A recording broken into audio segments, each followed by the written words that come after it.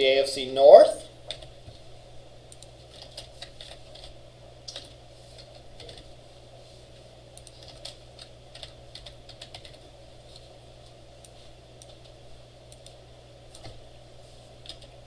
Then what? There's the South, East, and West.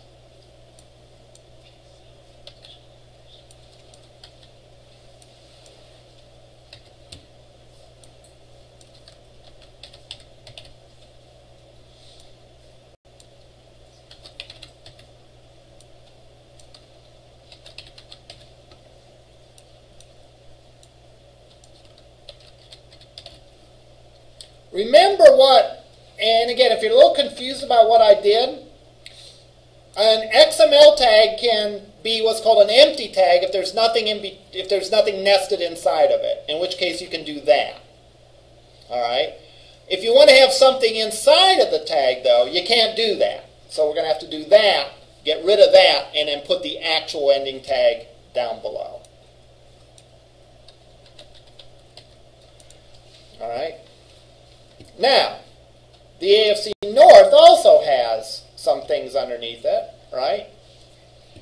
It's going to have a Browns. Now, there's nothing underneath Browns, right? So I can just make this a starting and ending tag all into one.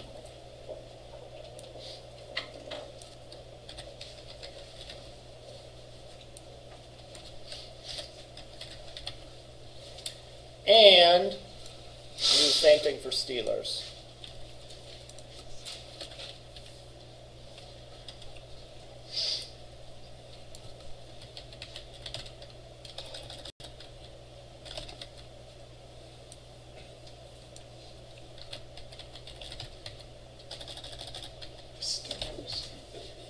He's done it a couple times now. He's going to buy him and rename him. The Zellers.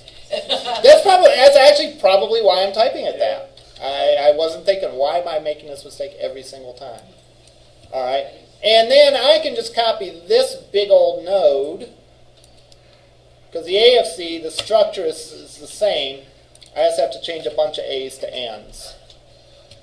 And there's no Browns and Steelers. So, N.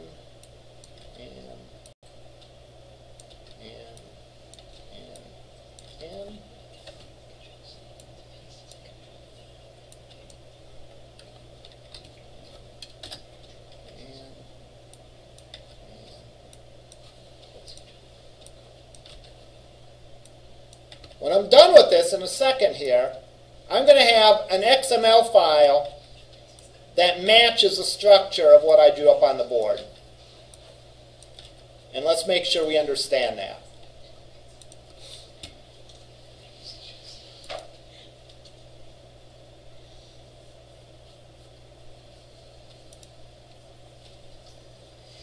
Probably neaten up these tags a little bit. Well, actually, they're pretty neat, I think. All right. I have my root node. Well, in fact, we can do this. There's my root node for the NFL. I can expand that. Underneath the NFL is the AFC and NFC. Underneath the AFC is what? AFC North, South, East, and West. And finally, underneath the AFC North is what? The Browns and Steelers. Underneath the NFC is what? North, South, East, and West. And then if there was anything underneath them, we could see it. But in this case, there isn't. So this is an XML representation of the hierarchy of our website. Okay, so what? What can we do with it? We can do this with it. We can, now that we've created that, we can use this for two purposes. One purpose is we don't have to go and recreate all this when we design our menu, right? So I can go in here, and I can go in my master page, and I'm going to add yet another navigation to this.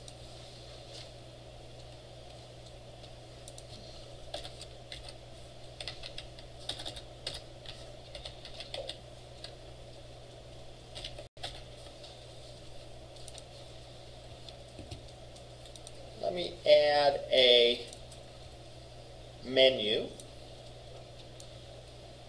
All right.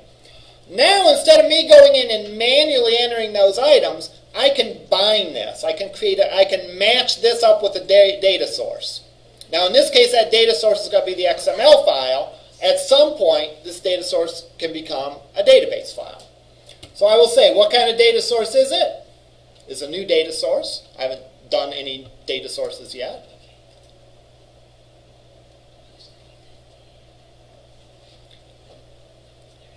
Where do I get the data from?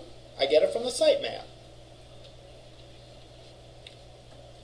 Specify an ID. Okay, sitemap data source 1 sounds good to me. And there we go. All right. Notice that this has all of our stuff in it. And if I run this page,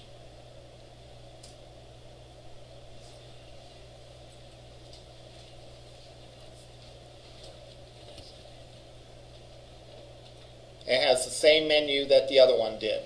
But it got it from the sitemap file. In fact, let me go in and put a label on it.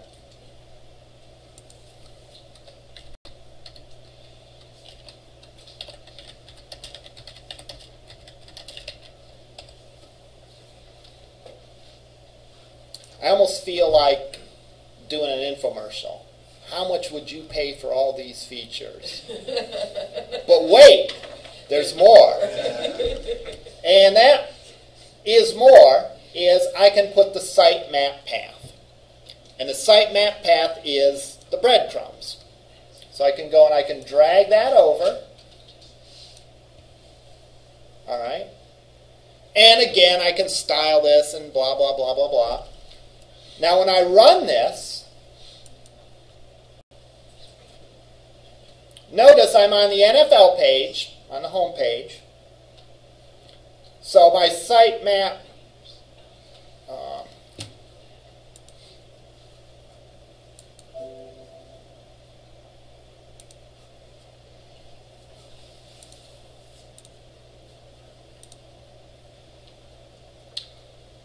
it is, I gotta change this to, otherwise the menu and the sitemap and the breadcrumbs are gonna get in each other's way.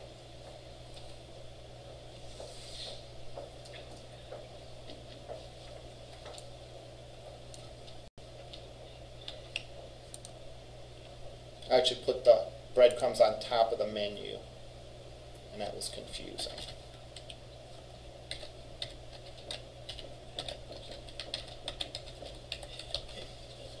All right.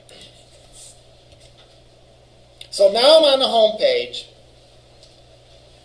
and the breadcrumbs say I'm on the home page. Okay. I now go to the AFC page. The breadcrumbs say I started from the NFL page and I went to AFC. I now go to AFC North. The breadcrumbs say I'm on NFL homepage, AFC North. Finally, I go to the Browns page, and then it shows the path of how I got there. Yeah? Haven't I seen that where that's hidden and you hover your mouse over it and it comes up? That breadcrumb. I can't say what you've seen. So, Mike, you know a lot. So yeah, you might have seen that, right? I guess the question was, have you seen it that way? Have I seen it that way? Yes. I'm not sure.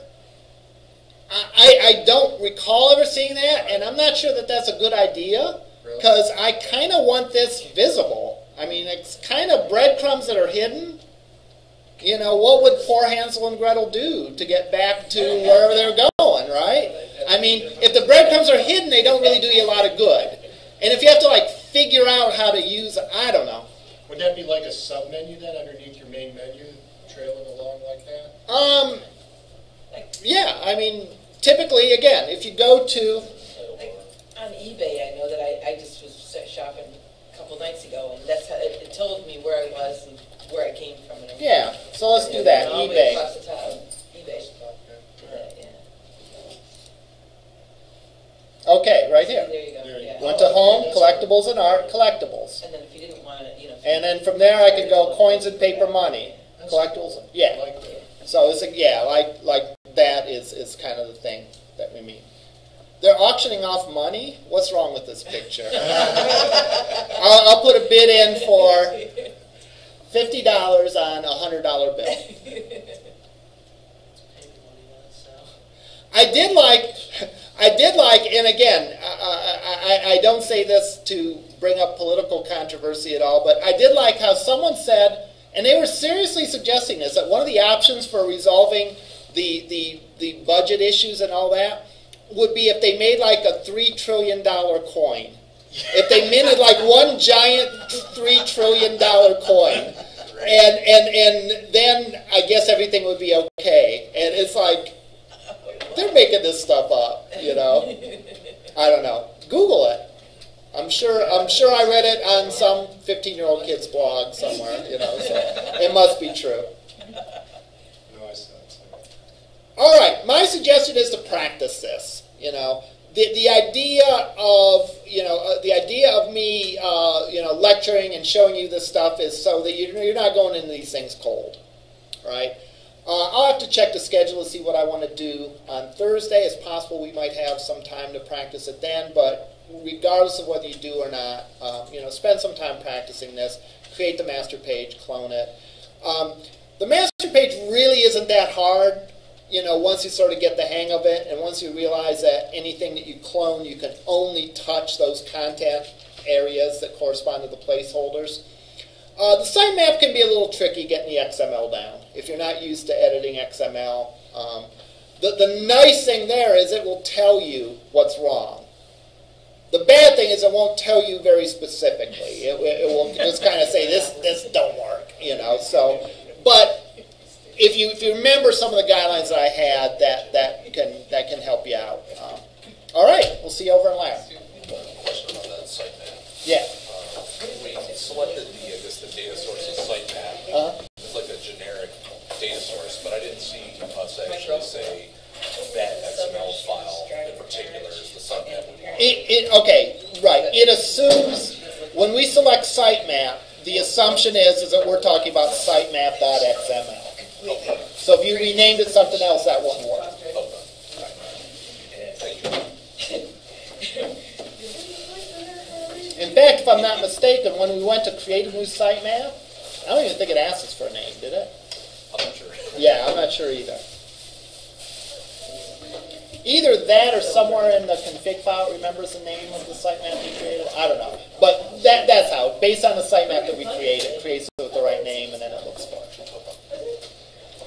You just bring something like that.